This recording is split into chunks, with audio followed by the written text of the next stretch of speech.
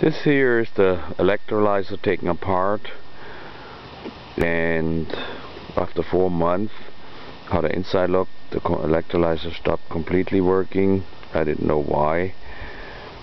It supplied me with a lot of gas, sometimes 750 to 800 milliliter, and the current draw was below 15 amps, so 180 watts times 5 makes a good report, so about 5 milliliters per amps.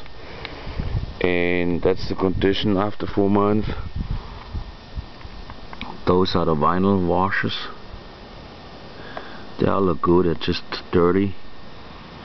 The neoprene washers, they all look good. The screws, everything looks good, everything is dirty.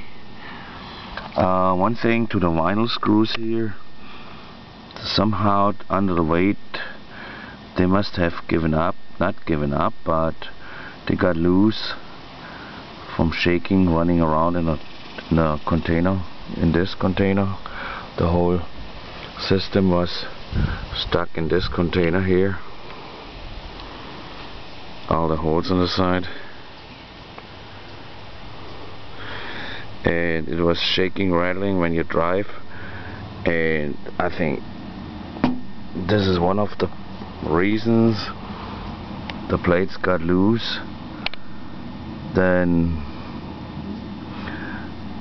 another big thing I had a problem with is the center part.